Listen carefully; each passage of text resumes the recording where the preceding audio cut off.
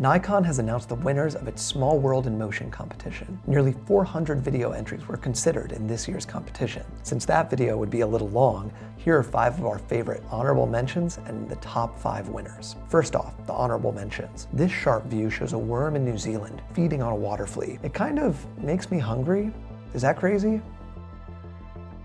Here's a trippy one.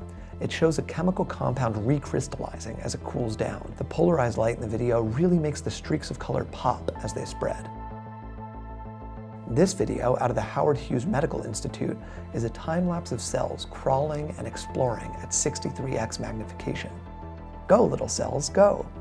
This remarkable video shows magnesium sulfate salt crystals crystallizing. Like the other trippy shot, it's seen in polarized light. And you thought the Mona Lisa was small. This is a time-lapse of canine kidney cells arranged using DNA tethers to create a microscopic replica of Vermeer's Girl with a Pearl Earring. I've heard of life imitating art, but this is ridiculous. And now for the top 5. In 5th place, we have a cute little tardigrade, or water bear, riding a nematode, seen at 10x magnification. 4th place went to this nifty view of a magnified liquid crystal as it went through a friction transition.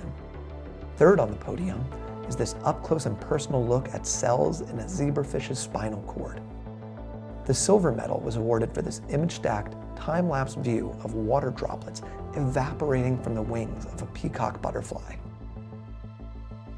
And 1st place went to this view of cell activity, mitotic waves, in a fruit fly's embryo at 20x magnification. To see the rest of the honorable mentions, check out nikonsmallworld.com.